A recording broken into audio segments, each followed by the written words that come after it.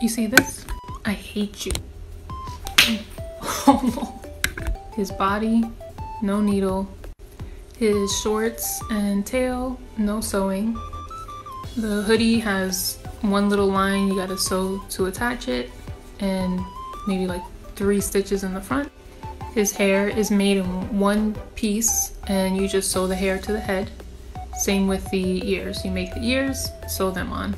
And of course, the tiny detail, like 2 lines here, his eye, his mouth, and his tooth, and these little stripies. That's it for the needle. I avoid it like the plague. So basically what I'm trying to say here is don't be scared of making him. Sometimes I think you guys see details and you think tons of sewing, but I do everything I can in my pattern to minimize that thing that I smacked, and now I have to go find it behind my couch.